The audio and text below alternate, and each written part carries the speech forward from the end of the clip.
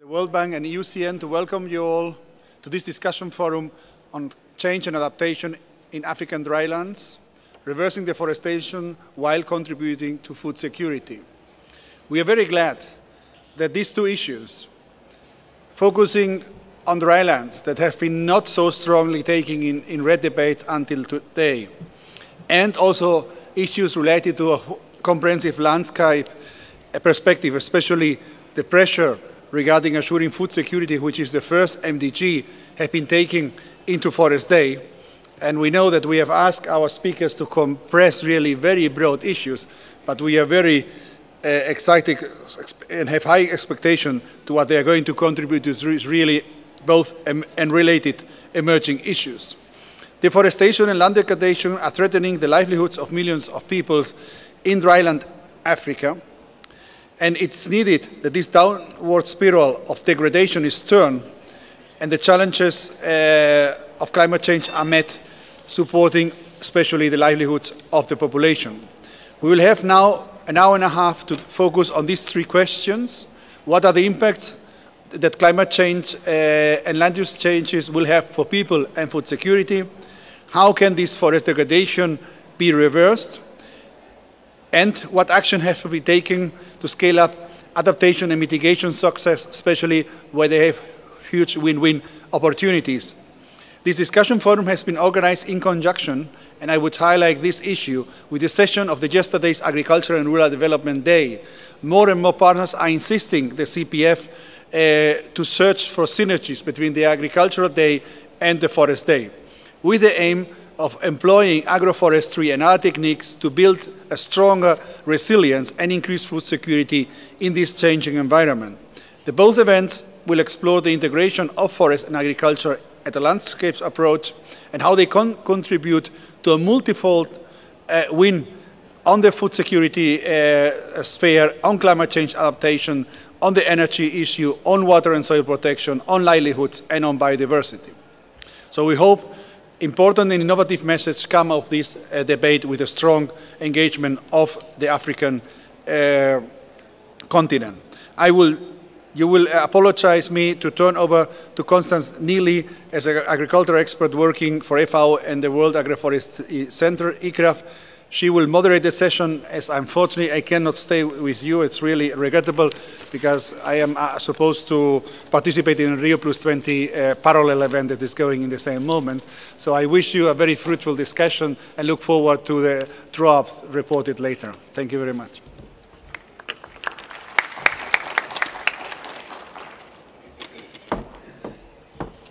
Thank you very much, Eduardo, for setting the stage for us this afternoon.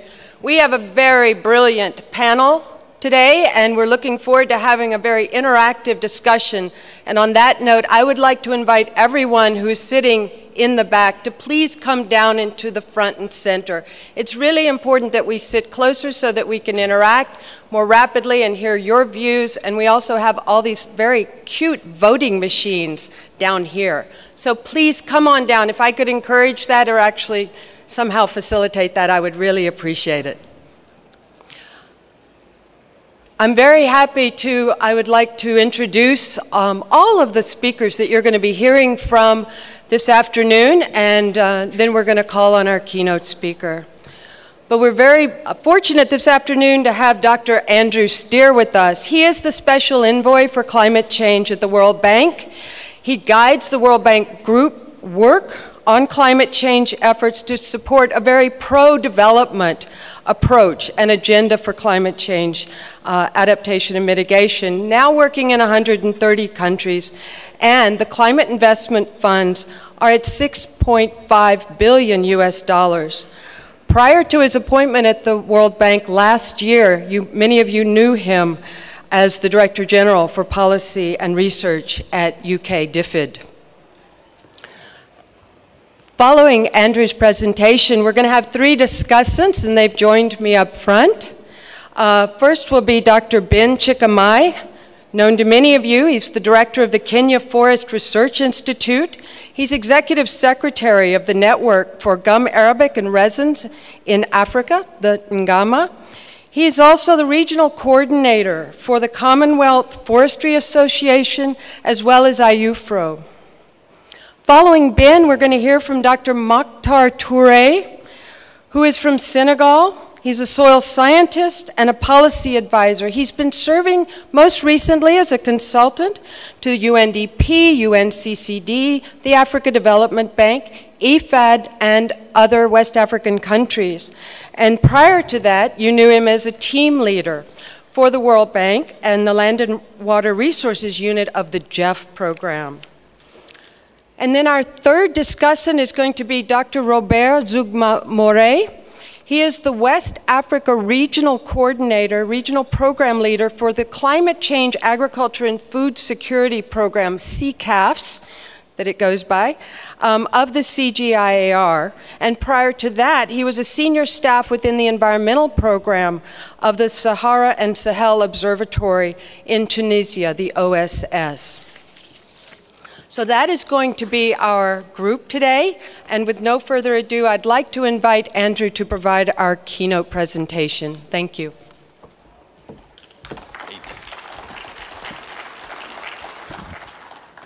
Thanks very much, Constance. Good afternoon to everybody. It's great to be here. The other advantage of moving to the front is that you can keep each other warm as well. So feel free to move around. This is a fantastic building, and I think it's a great one, but I think we're consuming quite a bit of carbon air conditioning it at the moment. I would like to congratulate CIFOR and the other organizers of this remarkable Forest Day. Really a terrific occasion as usual. Let me ask you two questions. Question number one, as everybody knows, forests emit more greenhouse gases than all transportation in the world combined. All airplanes, all cars, all trains, all public transportation combined. We're establishing a green fund now, which we hope will be large. Do you think transportation or forests will get more money out of the green fund? Well, I'll tell you the answer. Transportation will get a lot more money out of the green fund. And yet forests actually not only have a massive mitigation function, they also have a huge adaptation function. So let's try to change that, and let's try to make sure that actually forests get at least as much, and probably more, hopefully, than transportation. Let me ask you another question. One of the great parts of my job I enjoy is overseeing the climate investment funds, which are implemented by the regional development banks and the World Bank. They're large funds, 6.5 billion. Let me ask you this. Imagine we've got two projects going to the board. One, a $300 million program of support for public transportation in Mexico City to make things more fuel efficient. Then you've got another program, let's say $20 million for forests in Burkina Faso. Which do you think the board will spend more time arguing over? Well, 10 to 1 in terms of the time given, probably, to Burkina Faso forestry, even although it was only 1/10 of the money to Mexico. Now, why is that? Well, I think there's several reasons. One of which is we haven't done a very good job at really telling a narrative. We also separate forests from agriculture too much, and Burkina Faso was basically regarded as not really having enough trees. Therefore, why would you have a forest project there? We also separate mitigation from adaptation. And so the Burkina Faso work actually is really a fabulous project if one really brings the mitigation and adaptation together. So those two questions I want sort of just to keep in the back of your mind to sort of frame what we're talking about now, because we're not just having an academic conversation among practitioners and specialists here. We're actually in the midst of a political process with big implications. And it seems to me that one of the nice things of having the Forest Day sitting alongside the negotiations is that we as the forest community actually can play quite an important role. But only if we agree on a compelling narrative.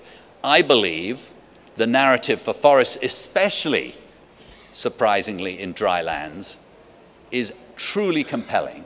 So what I want to do today is actually not tell you a whole lot of things you don't know, although I hope some of the things you'll think, well, that's interesting, but more to sort of see if we can agree on a storyline that actually can then empower our engagement in the policy, the political, and the financial realm.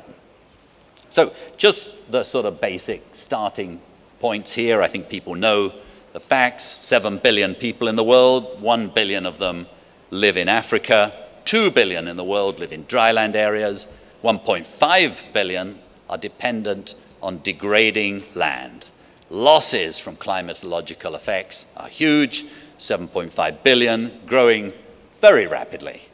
And to compare the area of land that's under dry lands, the 2 billion, total agricultural land, 4.9 billion. Now here's the final point. Compare the number in the second row, 1 billion today, to 3.4 billion people living in Africa in 2050. And we all know that the IPCC and many other studies have shown that actually parts of Africa will get significantly hotter than the average, and you see that in those bright red marks on the left. And similarly, Africa will be affected in a highly differentiated way with regard to rainfall, and you see at both the north and the south, less rainfall, and probably in the middle, more rainfall. Africa is already heating up, as you know. Scientific evidence suggests 0.7 degrees in the last 30 years, and that's quite significant. 2 weeks ago, I was in the Bekaa Valley with some farmers and some scientists there. They see a well over 1 degree rise already. Those farmers are already suffering quite seriously through pest infestation and other reasons. And we all know also that yields could be very, very seriously affected. And if you look at that's the world as a whole, and Africa has a lot more red on it than other continents and is likely to be very severely affected. I should say that there is some good news potentially for some parts of Africa, particularly in the center, where a combination of possibly better rainfall and more carbon fertilization could actually lead to increase in yields. But on average, you've all seen the numbers, and the threats are very great. Now, it's worth pointing out that Africa has had very, very serious floods in the past, 5 times over the last 1,000 years.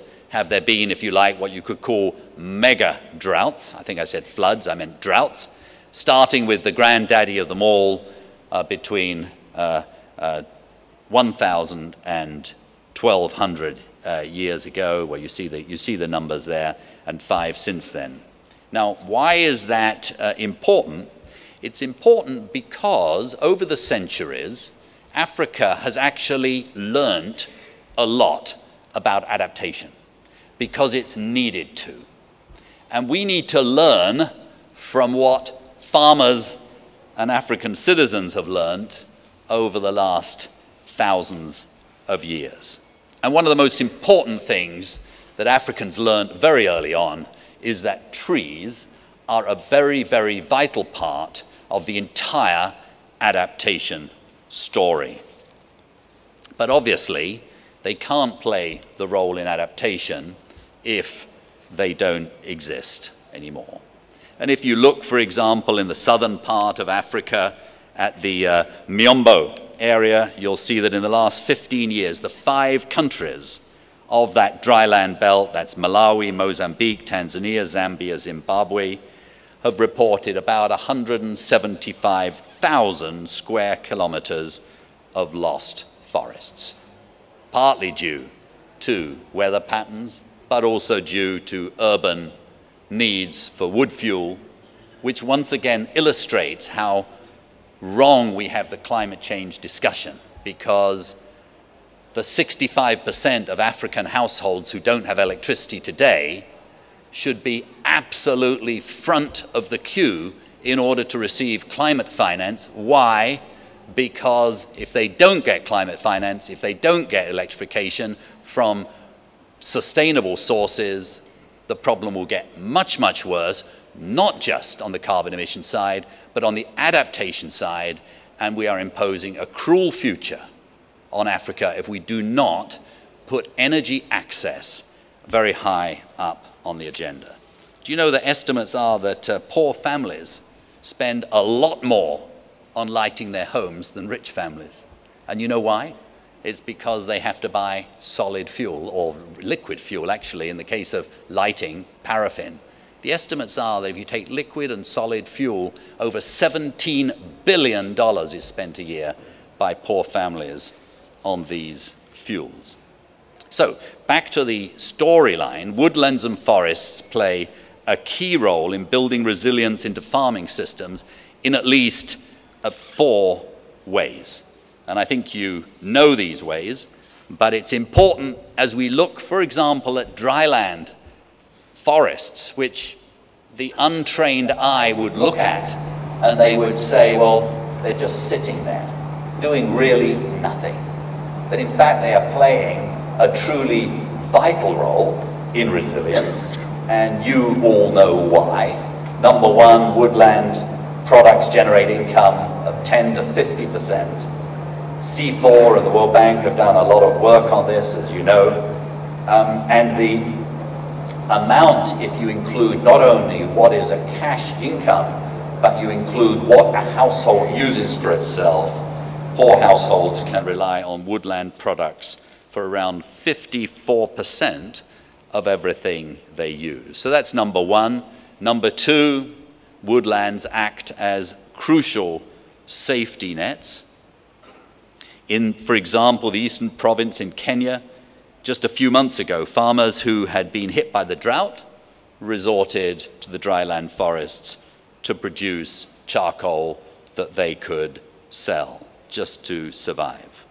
Households which have access to woodlands are more resilient to shocks from illnesses and from climatic events, and they recover from these events faster than households which don't have access to woodlands. So their role as a safety net is crucial, and it's vital that those that run social safety net programs, financial ones, understand the role of nature as a very, very vital complement. Number three, woodlands reduce income inequality, which in and of itself has been found to improve resilience. Monica Fisher, studying the Miombo dependency in Malawi, found out that income distributional disparities fell by 12% if families had access to these woodlands. Will Cavendish and Bruce Campbell in Zimbabwe found that woodland-derived income has a substantial and equalizing effect on rural income distribution. In southern Zimbabwe, among the poorest households, nearly 30% of income is woodland-based. So third, as part of the resilience story, we need to be able to convey how woodlands reduce income inequality. And then finally, and sort of most all-embracing of all, woodlands obviously are a total vital part of an integrated farm, forest, and livestock system. For livestock, for example, I mean, late in the dry season, Miombo leaves fall at a time when fodder has disappeared. And so they are a totally vital part of the fodder and grazing cycle, if you like. And in large parts of southern Africa, leaf litter is collected from woodlands and composted and dug into agricultural fields. So woodlands, far from just sitting there, are vital, as everyone in this room knows, for at least 4 reasons relating to resilience. Now, one of the great themes of yesterday and today is that foresters need to have one foot in the forest proper, but at least another foot outside of the forest, because whilst we have tended to segment our professions, in fact, we need to think of landscapes rather than forests versus agriculture.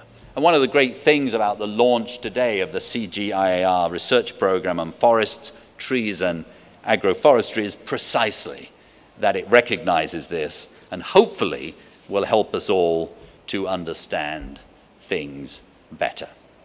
Now, look, you have heard and you have spoken yourself, and many of you have written about the abundant opportunities for what we now all call triple win in agriculture that comes about from trees. And the triple win, first, there are smart trees out there. There are trees that sequester, that put nitrogen into the soil, and there are some that are so clever that actually they organize their leaf cycle so that it actually is win-win to everybody. I mean, not only do some of these trees I told you about drop their leaves when the cattle need them, but other trees actually lose their leaves when you need the sun. I mean, it's amazing how clever they are, and most people don't understand that. And so all of you here know more about Fiderbia than I do, but just look at the red circled ones there. You can choose. Without the trees, you get 2.6 tons per hectare of maize. With a few trees, you get 5.6. Your choice. But clearly, this sort of win-win is something that we've got to bring alive to negotiators. So, the second part of the triple win, all of you know, and I don't even need to really explain it, how trees can build resilience. There's a growing evidence that the right trees planted on farms can build resilience by creating conditions for dry season cropping. And the third element of the triple win, and I hope your eyes are better than mine, is what it does for soil carbon. And yes, it's complicated. Yes, we don't know everything. But yes, evidence is growing year by year that actually trees are even more powerful at sequestering carbon in agricultural areas than some of the things we talk about a lot, such as mulching and zero tillage and so on. And down there, you don't need to, you probably can see it with your young eyes, you will actually see that all of these different aspects of agroforestry add a little more than the others. And so, you know, whether it's 1 ton per acre per year in Africa for the next 5 or 6 years, but you imagine if you add all that together, what it could do. This is just, look at this, just imagine 5 million hectares, which is just the beginning, if you like. Think of 3 values there. Value number 1, the nitrogen fertilizer that will be brought into the soils, worth 500 million a year. Value number 2, the amount of additional maize and the value thereof, 1 billion to 1.5 billion a year. And then think of the additional carbon sequestered, 30 to 50 million tons per year, which is worth another 450 to 1.25, according to whatever the price of carbon might be. This is remarkably exciting stuff, and you are all on the frontiers of it. So I hope you are thrilled by the role that you can all play. Now, the other important thing in dealing with negotiators is to explain that actually success is possible. One of the most important things that we all can do to help negotiators make the progress they need to is to demonstrate success is possible at scale, at reasonable cost, and benefiting the poor. And the great thing is that farmers actually know a lot about how to grow trees already, and that's why there is huge scope for scaling up and restoring areas. And those in the negotiations who are still saying it's too complicated, we can say, well, actually, no, it's not. Farmers actually know how to do it. And we now have a lot of evidence that about 700 million hectares within Africa could be restored. And the Global Partnership for Forest Landscape Restoration has played a very, very significant role, not only in the analysis, but also in the communication of this fact. Now, how would we go about this? Well, you know this as well as I do. If you successfully devolve responsibilities and add clarity at the local level, you can turn the Humbo program in Ethiopia from that to that, you know. And, well, let me do that again. From that to that. It's great, eh? And this was the first project ever, and World Vision and World Bank and others have been an important part of that, but the Ethiopian government actually deserves the credit, and the communities even more the credit. More than 90% of the Humbo project area has now been reforested through strategies that involved the devolution of responsibility to community institutions and the use of farmer-managed natural forest regeneration techniques. And not only do they have trees, they have more honey, they have more fruit. The first large-scale forestry project in Africa to be registered with the UNFCCC. And it's just the beginning. And you've seen other examples of just smart policies leading to huge change. Niger was already mentioned today more than once. 1993, the rules regulating the use of trees on farms were revised, giving farmers a freer hand and stronger incentive to grow trees. And these rules simply made it clear that actually the communities owned the trees and not the government. Niger created a simple land registration system, giving farmers more confidence, and after 2 decades, over 5 million hectares of parkland tree farming systems have been rejuvenated. And this has benefited 4.5 million people. Sorghum yields have increased 20 to 85%, millet yields between 15 and 50%. Remarkable what can be done with smart policies. And as a result, many farms this is in West Africa, actually now have 20 times more trees on them than they did 20 years ago. Really quite remarkable. There are more trees outside of forest areas, whilst in many forest areas there are less trees. So the distribution of trees has been shifting quite substantially. Now, obviously, private actors are, at the end of the day, whether they are small farmers or whether they're small businesses, will be key players. And what we're seeing is that as local economies grow, demand for poles and other things grow, and the question is there a regulatory environment in which the private sector can invest in forests and also make money out of it at the same time? And what we're seeing is some quite exciting things. Here's an area of Kenya that's desperately dry.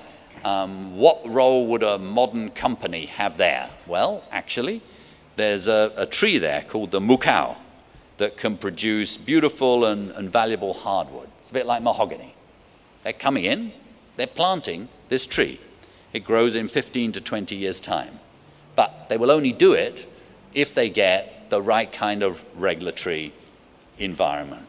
And so we foresters, obviously, have to spend time in departments of private sector development and trade and industry just as much as we do in the Department of Forestry. And so we're seeing that markets can create incentives for better woodland and tree management. And so this is something where there's still a large research agenda to understand precisely how can governments create an environment in which the private sector will play a positive contribution in these difficult and arid areas. Another point that's obvious, but I simply make it because I'm trying to paint a picture which shows forests, dryland forests, as absolutely integral to the entire development process. And all we're learning about development policy, such as good governance, applies to this just as much. Throughout Africa, countries that have the strongest framework for good governance consistently generate more private investment, and this is true for investing in trees and in landscape restoration, as investors need to have confidence. And finally, public institutions need to be more effective. And so again, when we talk about money available from climate finance, this needs to think about the whole story and all of the instruments that are required, including here relating to agricultural extension and so on. Look, we need to scale up things pretty significantly. Sorry, the map's not very legible here. We need more initiatives like we're seeing at the moment being launched, the Great Green Wall, 100 million from the GEF, 1.8 billion in co-financing. We need to create a political sense. Essentially, the Great Green Wall is a series of 11 countries doing smart things relating to landscape management in dry areas. But by adding it together and calling it the Great Green Wall, it is building a political storyline which is exciting politicians, exciting parliaments who have to allocate money, and exciting delegates to the convention here. So we've got to think politically as well as practically, and we've got to learn across countries. And we've got to put all these things together. Sometimes people say it's so complicated. You know, there's a private sector, social investors, climate funds, farmers, government budgets. It's all too complicated. Much better to spend climate money in building a renewable energy power plant, which is straightforward. Well, yes, you need to do that, but you also need to explain and be able to explain how the whole thing fits together. So a final slide, making it happen here in Durban. There are extremely clear negotiation objectives that need to be addressed. You're all aware of the subject matter that's being discussed with regard to baselines and so on under RED, so that needs to be done here. Second, and much more difficult, agriculture needs to be incorporated fully under the convention, and we need to increasingly blur the distinction between forests and agriculture. This has less than a 50% chance of being done this week. It's a great sadness, but there's still some resistance. We need to be getting out there and explaining why it would be good to have a work program on agriculture under the SBSTA that doesn't put agriculture into the basket of mitigation or the basket of adaptation, but looks at the whole thing holistically and looks at dryland forestry in the same way it looks at any other kind of forestry. And finally, we just need to get a narrative that explains that we're moving from a distinction that separates forests from farms to something that is much more holistic, that looks at triple win landscapes. Let me finally recommend to you a couple of books which are available to everybody, and I want to give Peter de Vries, who actually told me everything I just said. He told me what to say, basically. No, this is a really great piece of work on the Miombo woodlands. There's also this very nice one, Investing in Trees and Landscapes. I look forward very much to the discussion we're about to have. Thank you very much.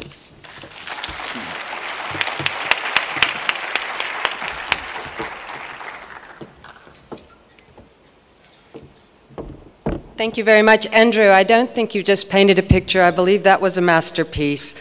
You've managed to both develop the story about the severity of the situation in these extensive dryland situations, as well as to paint a very nice picture of hope. And we're very grateful. But you've also created a feast of jumping off points, so our discussants have plenty to work with. And so we look forward now to hearing from our three discussants. We'll start with Ben Chikamai, and we look forward to your insights and reactions. Thank you, Ben. Yeah, thank you very much. I think Andrew has given a very elaborate exposition on the changes that are taking place on this particular continent with the advent of climate change, the initiatives that are actually being undertaken and the measures and the way forward. What I'm going to do is to try and fill in with practical examples and experiences that actually have taken place. And I would like to say that initiatives have been undertaken in this particular region, that's Africa, where there has been quite a reversal in the aspect related to reversing deforestation and, of course, land degradation while ensuring actually food security. One practical example that we have is the project that was undertaken by FAO in 2004 to 2008 in collaboration with the Regional Network for Natural Gums and Resins. This was a project which was formulated specifically to try to contribute to sustainable development, enhance food security, while, of course, mitigating desertification and with it, the climate change. And it was a project that was undertaken in 6 countries, beginning with Senegal, in Burkina, in Niger, in Chad, Sudan, and of course, in Kenya. And it involved an aspect of actually integrating the tree component into the crop and livestock farming systems.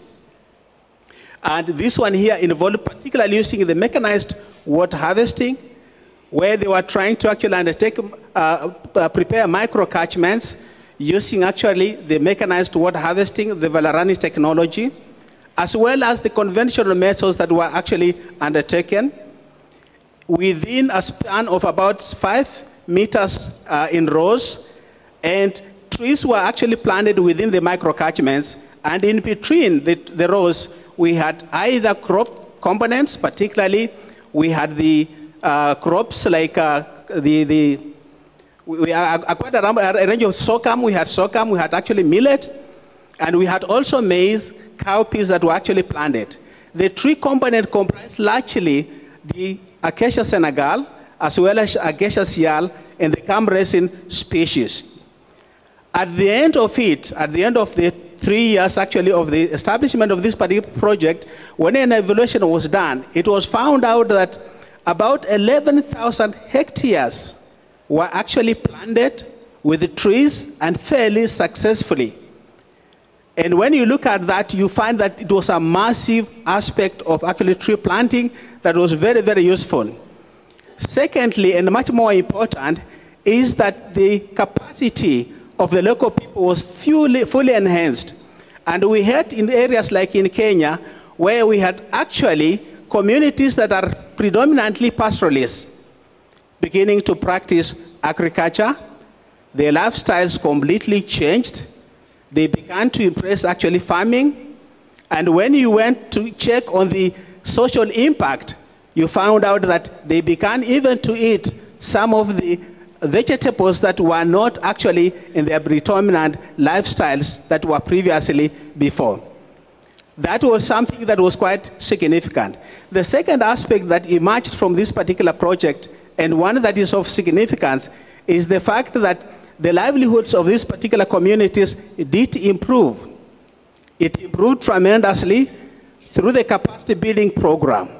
And sustainability of the dryland ecosystems, particularly involving the local communities and enhancing their capacity, resulted in a very good improvement of the livelihoods, where now they were able to actually sell the commodities, particularly the gums, the resins, the indigenous fruits, which they were, and even medicinals, as actually a safety net, as well as a livelihood strategy. One of the things that come out is that, yes, when you incorporate tree component into a crop as well as livestock components, you are able to enhance the resilience. And this is actually what Andrew has been able to demonstrate and has been able to say. The second aspect that I would like to be able perhaps to look at, and the one that I would like to be able to add, is that out of this particular project, we have had lessons learned. And one of the things is that there are very good practices of integrating trees into crop as well as livestock farming systems, which need to be actually upscaled. We have noted that the mechanized water harvesting is a very successful technology because it's able to rehabilitate vast areas of land within a very short period of time. For example, you are able to rehabilitate about 10 hectares within a day using actually the mechanized water harvesting system.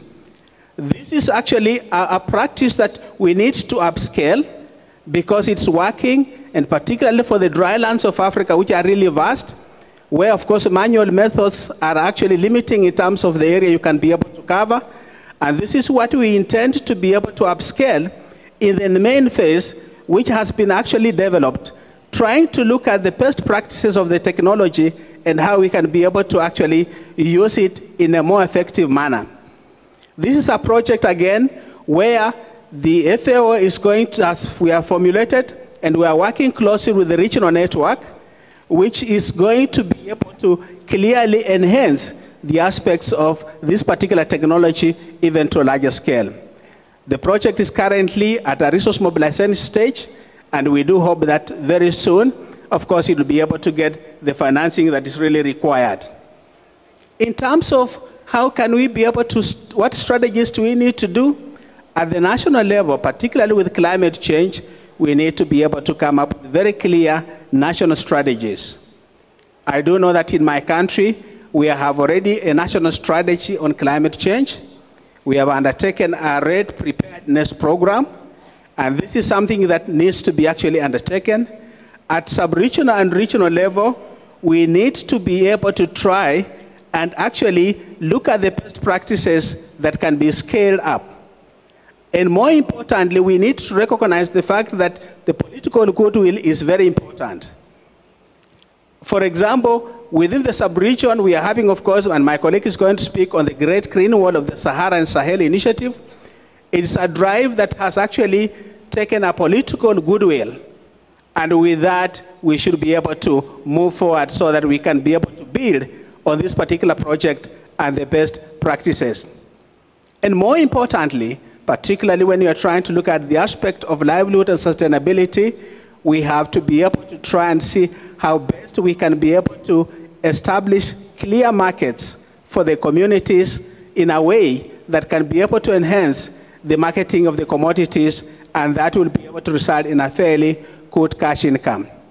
So very briefly, I'd just like to be able to say that there are practical examples with the best practices we have, and I'm quite sure that if we take these ones on board, we shall be able to ensure the reversal in terms of the degradation while ensuring the food security. Thank you. Thank you very much, Ben. Thank you for reinforcing the points about that there's not a line between the forest and these integrated systems, that they are all part of a holistic approach, and for reminding us about the market value. At this point, may we hear from Mokhtar, please. Thank you very much, Constance. I would like to shape my contribution around three illustrative cases drawn from ongoing experiences at community, national, country, and regional level across the Sahelian belt. The first element drawn from the finding, conclusions, and recommendation from the first African Dryland Weeks held in Dakar this year, and whose objective was to review the challenges posed by land degradation, desertification, and climate change, to share and discuss the lessons and experience, and to explore opportunities and modality for scaling up successes. The most striking finding is the existence of many spots of tree-based successes and hope in the midst of one of the most harsh environment on Earth, thanks to the resilience, creativity, and vitality of the communities whose life revolves around crops, trees, and livestock.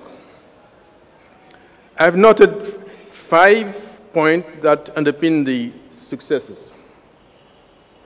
Number one, trees are back in big numbers into the landscapes.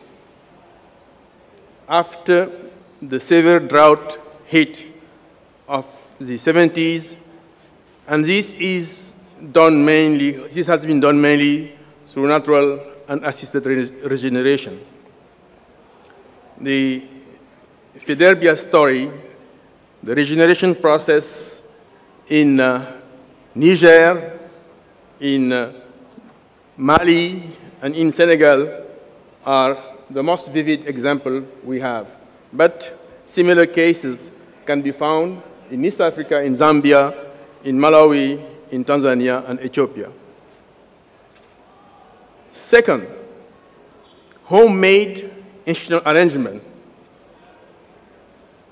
were critical in making these successes. And they ensure an effective tree management and livestock and agricultural conflict resolutions and linkages to market. And among those homemade institutional arrangements, we have village action plans, rural procedures, management committees, policy enforcement units, fieldwood markets, many. But I think the most critical point is the government policy and regulatory instruments that have been revised and adapted to support the tree expansion process. In Niger, positive changes in tree and land empowerment, ownership and tenure has been a critical factor. I think this ownership and change in tenure is extremely important. Last but not least, women are assuming a greater leadership role in all segments of the community revival process.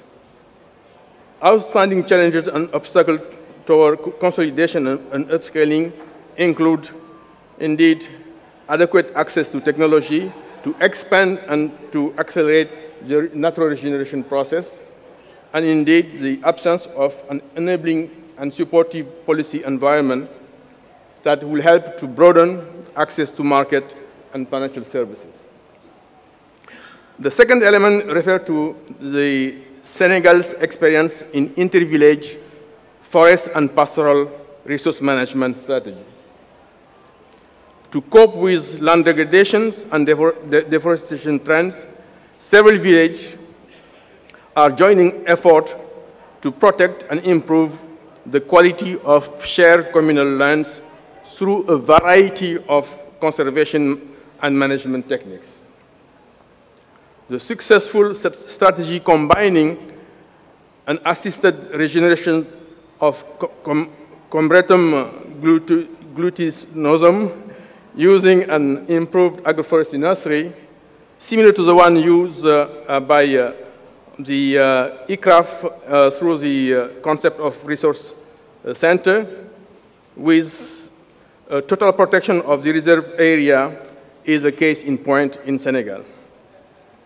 But above and beyond the many implementation issues faced by the community, they have realized the value of pulling together their resources and effort beyond the boundary of their respective villages. They can't just make it by themselves. They need to come together, pull effort, and work together.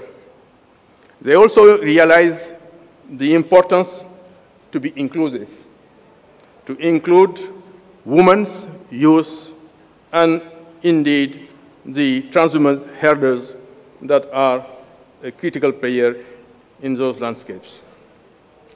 And they also realize the need for strong and effective management structures and tools at the multi-village scale. So, need for code of conduct, for multi-village governance structures, linkage with local government, I think were extremely important issues. Outstanding constraints still include the slow evolution of the Forest Service repressive attitude. They're still around, acting like gendarmes. And even though there are some positive trends in some countries. We also note that there is some disruptive role of certain social religious structures that are also constraining the process. But overall, it's the lack of effective decentralization and empowerment of local structure. There is a lot of talk, but very few walk to the talk. But this growing number of successful cases have prompted some government to develop national strategy, mentioned already by Ben, to promote and to guide the agroforestry development. And I think in addition to Kenya, Niger is leading the pack, but similar cases can be found in Senegal, Tanzania, and Ethiopia, just to name few. The third and final element refers to what Andrew, you were mentioning about the Great Green Wall, which is indeed a political commitment across border to provide a broader framework for the promotion of a multi-sectoral, multi-stakeholder, and multidisciplinary approach to sustainable land management and land and natural resource management at this landscape scale. Plan intervention includes sustainable forest management, forest landscape restoration, agroforestry, and farmer-managed natural regenerations. Despite the initial skepticism, the initiative is gaining some momentum and impetus.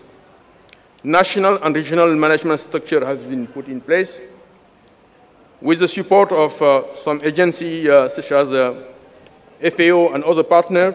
National strategy and action plan has been developed, and international collaboration also is trying to harmonize its contributions. The challenge are as great as the promises. The main issue are the limited scientific and technical capability and financial base of the initiative. Second, it's the narrow agroecological boundaries set for the initiative at the onset. It's just 15 kilometers. And there is a need for greater coordination among the external partners and among the African regional and sub-regional entities. But there is a high hope that this barrier will be unlocked very soon. Thank you.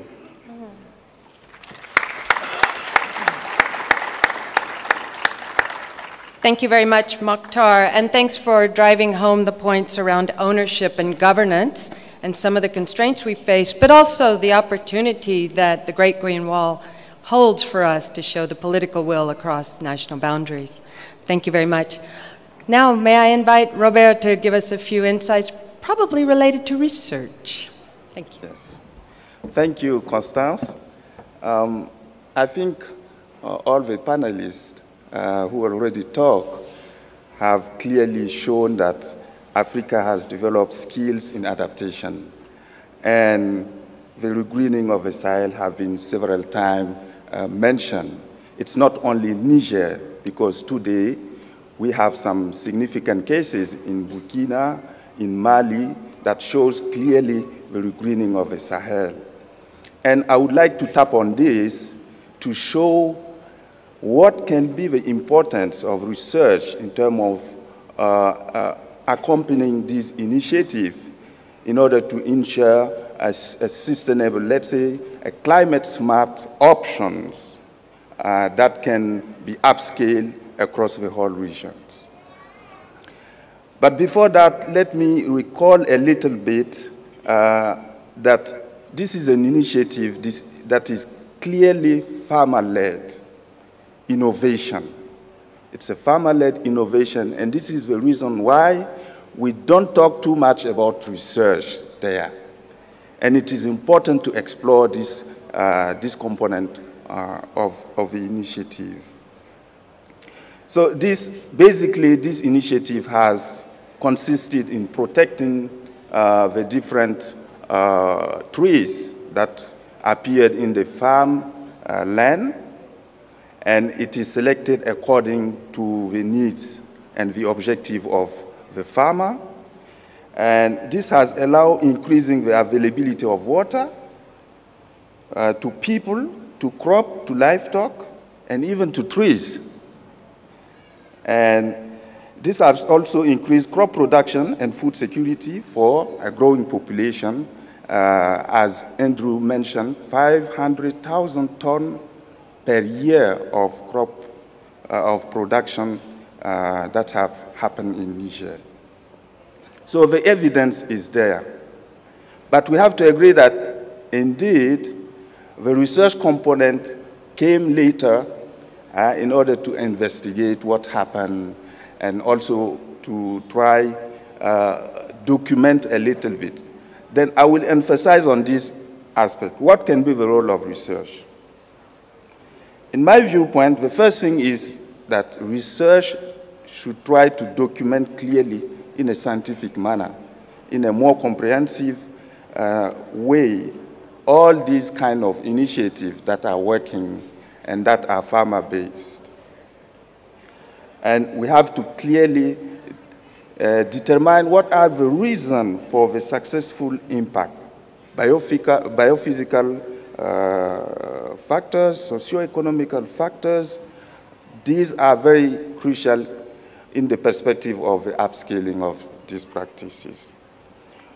Researchers should also try to determine the condition for sustaining these practices and taking into consideration the dimension of climate change that is hardening, I think, the condition of success of these practices.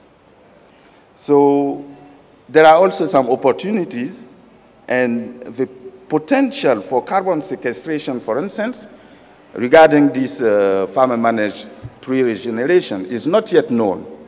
So it's important that research try to investigate on these aspects in order to develop some tools that will help and inform the decision-making for the national decision-makers. We have to also continue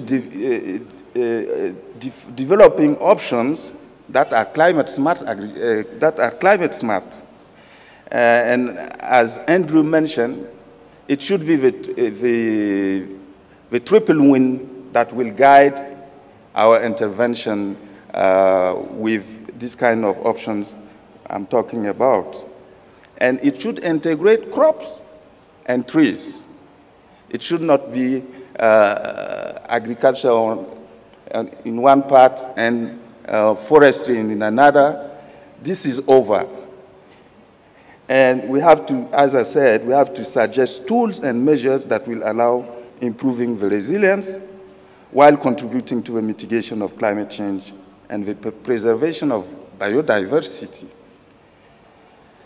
And again, we have to explore and develop some agroforestry options that will increase the soil carbon and think about the enrichment of parklands, because we are in a very severe environment, very harsh conditions, and it is important to bring some new parameters that will increase the potential of productivity of this environment. And it's important that we as scientists and researchers, we think about enriching these parklands through bringing in some new genetic materials and so on. And these are the things we have to think about if we would like to sustain this kind of successful practices that are really helpful in terms of attaining the food security. Thank you very much.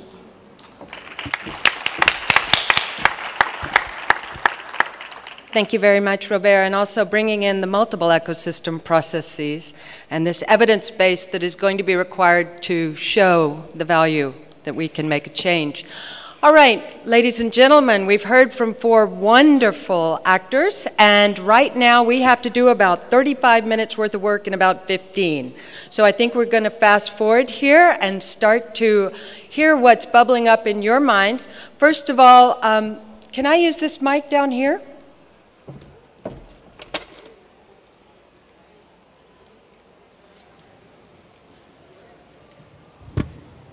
Okay, it's time for us quickly to register who's in the room. So if you're down here, you have access to one of these. Please pick it up and let me read to you the one question so our panelists know who they're talking to, who they're going to be discussing with. Choose the option that best characterizes the organization that you represent today at Forest Day.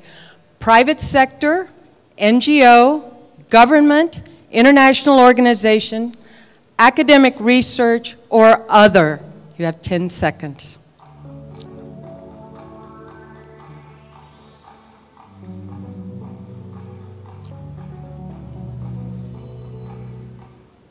How did we do? All right, we've got some academics in the room and also a solid contingent of NGOs. That's fantastic. So we have a nice distribution of our audience. So now let me ask you, because we're going to try and get as much information out of you as possible so that our panelists can come back to you, I'd like you to turn to the closest person to you and share one insight, one reaction that you have to the 4 speakers that you've just heard from. You've got 1 minute, so share an insight quickly. What struck you?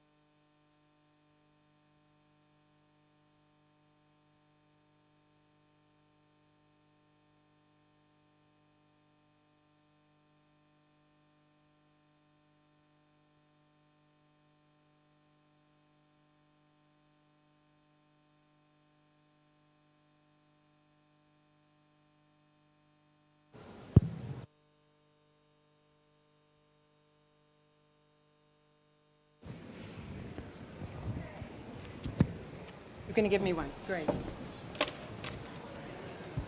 Thank you so much. All right, has everybody got their insight sorted? Or a question or a concern? All right, we've got a runner on both sides, and let's take 3 reactions or comments to our colleagues. We're going to start here. We're going to come here next. Is there a third one in the wings? All right, let's start here. Please introduce yourself. Yes, thank you. My name is Markku Aho. I come from Finland. I discussed with my neighbor here, and we identified that one of the burning, maybe the most burning issue is not a technical one, because there are technical solutions, but it's a governance issue. The African population will double pretty soon. And right now, to my understanding, 70% of African rural farmers are women. That, because the number of female farmers in the African environment will double, it becomes an even more pressing governance issue to have a gender-specific approach to dissemination of technologies and empowering the rural communities. Like the panelists have already indicated, the problem is not that the farmers would not know how to work on land and how to integrate trees and other woody plants to farming systems. It becomes more urgently a governance issue to address the most pressing needs. Thank you very much, Markku. Please, sir. Thank you very much. I'm Alfred, I come from France, and I'm both academic and NGO. So I'm question and a burning remark. I think that all of you have not insisted enough of putting the agriculture in red plus. And all of you say that agriculture should be in. But what are you really doing to have it in? And you told me, you told us that there is still resistance about putting agriculture in red plus. So you should explain a little bit more why there are resistance and what you are doing to overcome this resistance, because that's very important. We have been starting, you know, it's a 5th day for Forest Day, and we have insisted to have an agricultural day, and we only started in Copenhagen. We should have done it 5 years earlier. And so you should food. The foresters are still thinking it's just about trees, about getting at the people and food. So it's time to come back to the real situation, and it's possible now. There's a letter which is going to be sent to the COP to incorporate agriculture, and if you are not trying hard enough, it will not be done. So it's your responsibility. Okay, thank you very much. One more question? Yes? Could we have a mic here, please? Thank you. My name is Thomas Seifert, Stellenbosch University, South Africa. I think we as scientists, and I dare to speak for my fellow scientists as well, is that we have failed in putting the level in between the grassroots results of scientific level and the policy level. And this is the regional planning level. We don't make that results visible to planners and to decision makers. So we need a more holistic landscape management. We need to have decision support tools that boil down the information to an essence that can be understood by a decision maker. And we have to feed that tools with all our results that we gather in the next years and that are already gathered. So that is just a comment that I wanted to point out here. Very kind. I think you might have some researchers that are with you on that. Okay, let's hear from our panelists. The first query was around really getting at this governance and gender. And Mokhtar, you mentioned it specifically. Do you want to come back on that, or does someone else want to add? Go ahead, Mokhtar. Hit it hard. Thank you. Yes, I mean, I think we are really giving lip services to the issue of gender.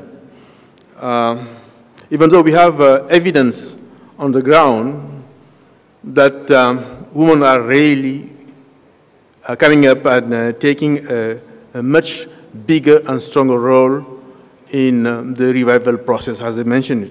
And this is not just specific to the rural areas. I think in all segments of our society, women are coming up. But unfortunately, it is not supported by effective and strong policy and political commitment in reality. It is happening by itself. Indeed, in some places you can see some instrument put in place, but really looking at the global picture throughout the continent, it is not supported by commitments. Thank you very much, Mokhtar. Andrew, can I ask you to speak to how we're going to fast-track this agriculture piece? Well, you raise a very good question. Number one, why is there resistance to it? Well, you remember pre the Bali COP, there was a lot of resistance to forests as well, and the whole red agenda, and the argument went sort of, it's too complicated. I mean, my goodness me, it's difficult enough to do all the other things. What about baselines, the counterfactuals, how do you measure it, a whole range of issues. That was 4 years ago now, and I think due to a huge amount of work, we've made huge progress, and we're not there yet, but I think the battle has largely been won. What's the problem now with agriculture? Well, partly the same. There's a view of this is just too complicated, and how do we measure carbon in the soil and all this kind of thing, and how could you have millions and millions of farmers? How would you ever sort of, and so on. And there's too quickly a link to carbon markets. I don't know why. I mean, carbon markets could eventually relate to this, but that's not really what it's about. The main criticism is this. It is a fear on the part of some G77 countries, particularly agricultural exporting countries. They fear that, that down the road, if agriculture is fully included, including the emissions side of the equation, then down the road there could be some sort of limits put on certain agricultural techniques, and maybe even trade sanctions put on and so on. And so that's the criticism. Now, is that a good criticism? No, but you can understand why it's there. What are we doing about it? Well, the South Africans, as you know, are major proponents of change. Tina Joemat-Patterson, the Minister of Agriculture here, is obsessive about this in a very wonderful way. We worked with her to convene a meeting of agricultural ministers from throughout Africa in September. That led immediately that meeting. We then flew to Bamako, where there was the meeting of AMSEN, all the environment ministers of Africa. Some of us there brought the declaration, including Minister Malewa, who's the Minister of Environment from South Africa. She went and gave an impassioned statement, presented the declaration that came from the ministers of agriculture here, and the ministers of environment there from Africa actually said, well, this sort of makes sense. We're sort of on your side. But interestingly, when it gets down then to the negotiators, they very quickly say, well, I don't think so, not this year. I mean, it's just it's too difficult. We've got so much else on our plate. I mean, there's the Kyoto Protocol. I mean, there's the Green Fund. I mean, we just can't give the airtime that this would deserve. And then you also have some who are really actively opposing it for some of the reasons that I said. So, you know, what are we doing? We're just one small player. One of the things that we're doing on Wednesday, we're convening a meeting. Kofi Annan is flying here for one purpose only, to argue on this point. He's coming for 4 hours, and he is coming on the issue of agriculture. President Zuma will be there. Prime Minister Meles will be there. A whole range of leading speakers will be there. Mary Robinson will be there. Josette Sheeran will be there, all making the case as clearly as they possibly can that this needs to take place. But there's still a lot to play for. There's still 5 more days on this COP. And this, being Africa's COP, is the time to really make progress. And what one's wanting is not very much, quite frankly. One wants a work program under SBSTA. One wants it to be recognized in a holistic way and not just under adaptation. So, so let's see. But I mean, you put the challenge on me. You somehow said it was our job. Well, we're working as hard as we possibly can. We're also convening some negotiators last night. There was a dinner for all negotiator champions on this subject to try and move it forward. But I'd also put it back to this community. You are the experts. You bring science to this. Your voice is credible. Get in there and lobby. Thank you very much. There's everything to play for. Okay, please, Ben, you run a research institute. You want to just give me 1 second and tell me, how do you get these messages to the policymakers? Yeah, thank you very much.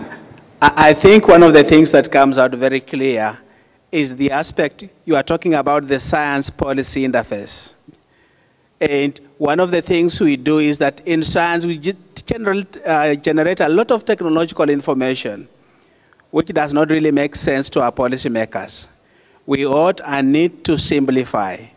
We need to actually come up with very clear messages that can be able to influence policy. Because policy want to get really the outputs on exactly how this can be able to do, rather than the actual science jargon that we generate. So simplifying and generating messages that can be accepted and policy messages will actually be able to cover the gap between the science that we generate as well as, you know, the messages the policies would be able to. So the aspect of packaging, information generation and packaging and knowledge management is an important aspect that we need to be able to look at if, of course, you know, this is going to influence policy. Robert, do you have something you'd like to add to that? from the CCAF's experience? Yes, just to emphasize that this is really a key challenge for scientists, how to bring and translate the scientific results in such a language that the policymakers can use it easily. This is really a key challenge. And we are always talking about mainstreaming climate change into development plans and so on and so forth. But how to do it? We never talk about that. And I think it is important that we develop some tools, and this is research. We have to develop some tools that really help know what is the process that should really bring the scientific results to the decision makers. Thank you very much, Robert. Okay, I'm going to invite us to answer a few more questions. I saw a couple of hands coming up, but we've got to do this. This is part of our homework. So can we have the set of questions, please? Right, dryland forests are part of climate-smart agriculture, perhaps. What is the most important change needed to take climate-smart agriculture to scale? Is it more financing, more information, more coordination among government agencies, or is it better policies? You only get one choice, and vote now, please.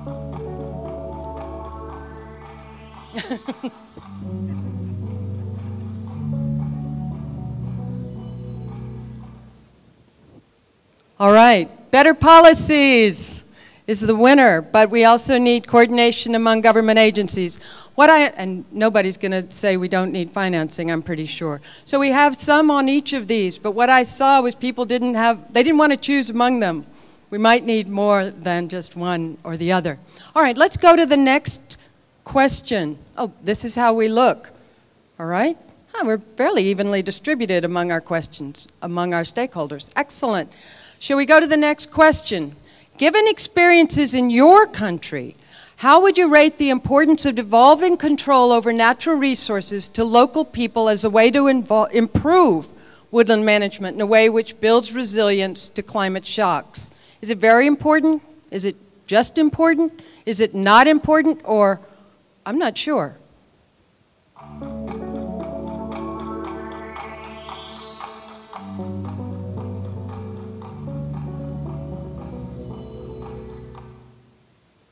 All right, very important. There seems to be some pretty strong agreement about the resilient side of the woodland management. Thank you very much. And let's see how we did. I think we should work together. Okay, let's go to the next question. Now, assuming that the rights to woodland resources are clearly defined, which of the following would be the best way to involve the private sector in improving woodland management and landscape restoration? In partnership with forest departments or other government institutions, in partnership with community-based institutions, in partnership with individuals, any of 1, 2, or 3, they're giving us some spread there, and lastly, the private sector is not an appropriate partner. Please vote.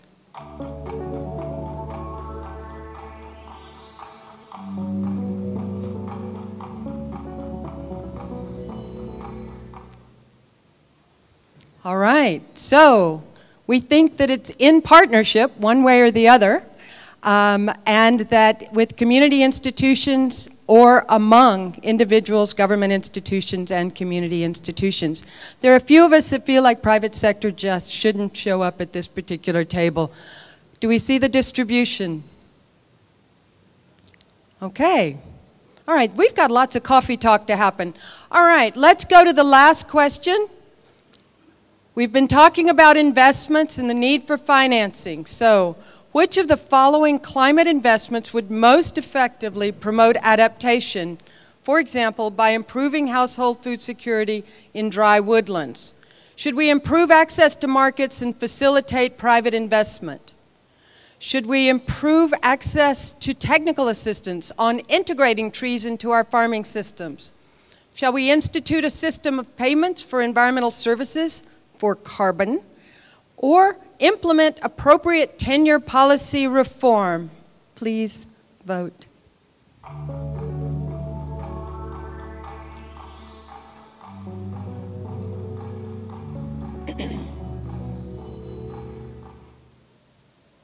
Okay, so we have a bit of a balance between improving access to our technical assistance to get those trees on farms and sorting out our tenure issues. And of course, we still think markets and payment for environmental services or rewards are important.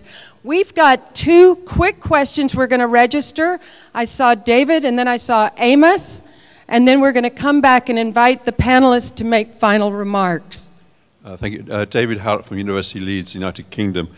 I think it's also important we get agriculture in COP, but it's also looking at multi-track process of getting more investment in climate-smart agriculture and forestry outside, because we need much more investment we can get out of climate financing. So it was a question towards Andrew, but it's just to say we need to get more investment, full stop, in better agriculture and better forestry, as well as a decision in this COP. Okay, thank you. David, can we take this question here? Okay, what I've seen, like in Kenya in agroforestry, what starts is like a policy and not research. Because the landscapes we are talking about, the landscape we have destroyed. So it's a matter of reversing those landscapes back, not having new species like eucalyptus plantation in the landscapes which have been damaged. So I'd like to know the kind of research that is being done on the species in relation to landscape rehabilitation or resilience landscapes. Thank you very much. All right, even though I couldn't lure you down, I've got 2 questions up here. We'll start here and go there, and then we're going to finish.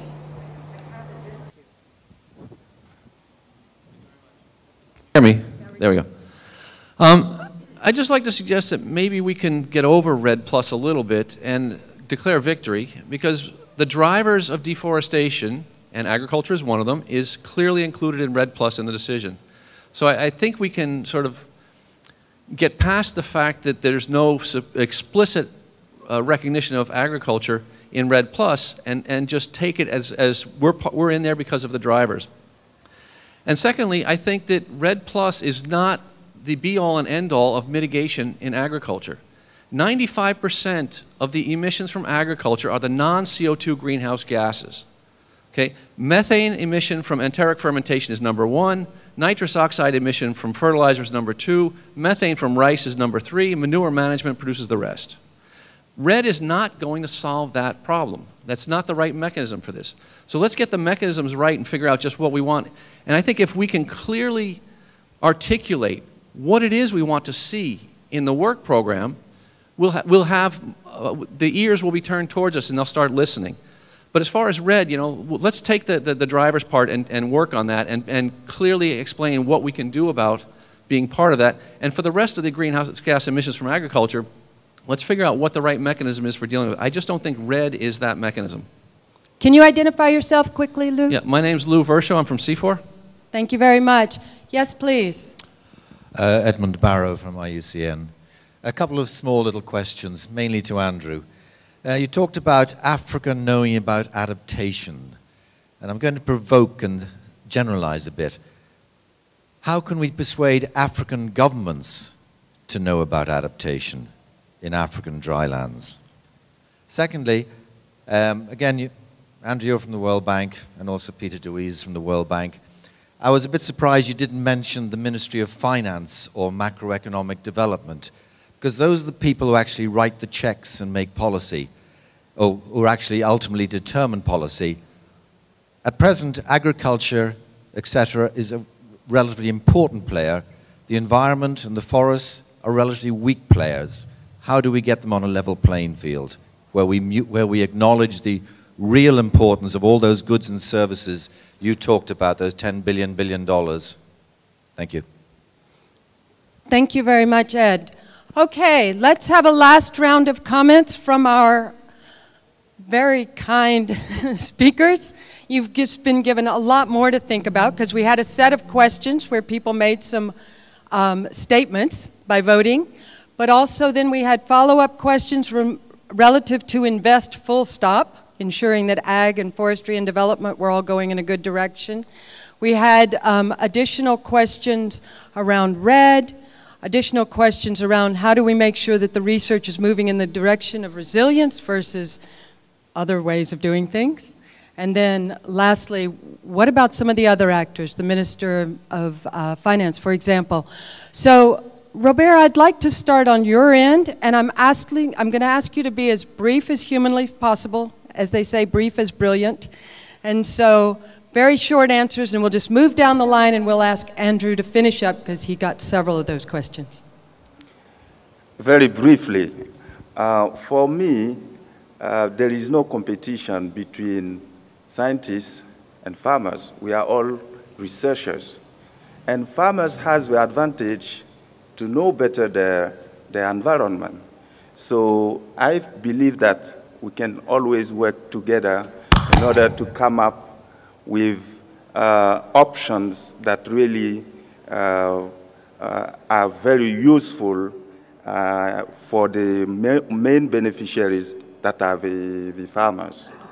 So this is very important. Thank you.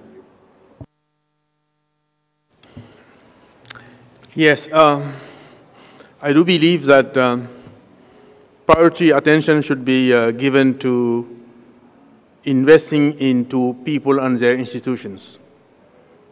I think the example that has been shown from the Sahel, starting from the Niger cases, shows the way forward.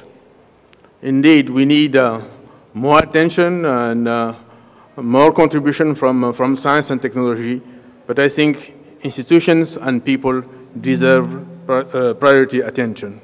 Indeed, opening up the area of role of other government institutions, I think, is also important, not just ministers of agriculture or environment. But I think cross-cutting approach involving, indeed, ministers of finance is important also. Thank you. Thank you so much, Mokhtar. Ben, please.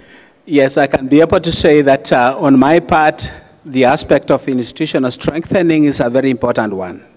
But to respond to the question that had been actually asked in terms of research, we have quite a lot that has been done. What I would rather recommend is that let us build on the lessons learned, because it's out of these particular lessons learned that we shall be able to pick the best practices and use these particular practices for purpose of scaling up. And in that way, we shall be moving in the right direction. Build on what we know. Okay, Andrew, you've got a few things to address, please. Well, Ben and I were together doing shadow voting on all of those same ones, and we agree with the majority, actually, so you're right, at least we think you are. But the striking thing was exactly what you said, which is how all segments sort of were shared equally. I mean, it wasn't like researchers are saying this, international institutions, NGOs, it was, which is actually very, very encouraging, I thought. I really want to agree with David's premise. I mean, David said, hey, it's not just all about climate finance, what about regular finance? That's absolutely and utterly right. The plain fact of the matter is, though, that even an institution like the World Bank, and I think we probably provide more, outside of climate finance, we provide more financing for forests than any other institution, but it's only about $300 million a year. And that's like 1% of our total financing worldwide. Now, why is that? The demand is actually not very great, actually. Now, obviously, we tend to provide loans, and so governments don't seem to think it's worth borrowing for this. The other reason, though, is that, quite frankly, the experience of forest programs has not been great. They tend to be slower. It's very hard to get them sort of really on track. What I take from this, and I mean, I must say I found this totally great, because, not what I said, but what you guys said, I'm sensing that we are making a lot of progress on learning things that work. I mean, all of you three said very, very positive things about examples of things that actually are working. So I'd make one other point, David.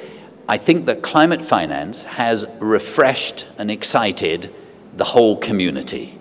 and whether that's FCPF or the FIP or UN Red or whatever, I think it's actually brought a lot of zip, and it's brought a significant amount of additional resources. The really important thing is to use that limited climate finance to leverage a lot more finance. That's what we're finding now, is actually we're now providing more regular finance because there's climate finance. I do want to agree with our friend up there from CIFOR. I mean, it's really a different whole set of issues, but I would love to have a session on that, but I don't want to go into detail, but I liked your point. Finally, our friend from IUCN, you know, what are we doing to get ministers of finance on board? It's absolutely vital. I think as a community, we have not managed to make it, as I said at the very beginning, to tell a persuasive narrative that relates to the economy and a sustainable economy over time. I think we've made it sound too complicated, and it is very complicated. And what all around the world now, I mean, more than 100 developing countries are saying, look, we're really interested in this green growth thing.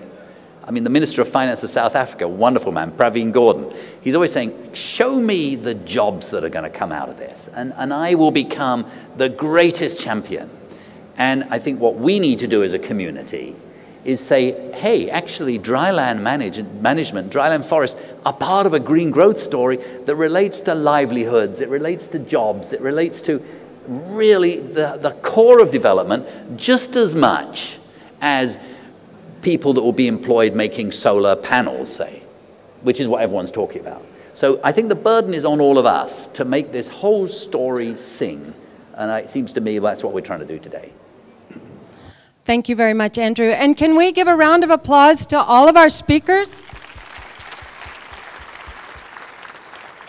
And this has been a very high-powered session. It's a disappointment when we can't drill down into some of these topics, but some very serious things have been registered. And so we greatly appreciate that, but hope some informal conversations will follow it up. May I invite Peter de Wees to please come up and close us out? Peter de Wees from the World Bank. Thank you so much.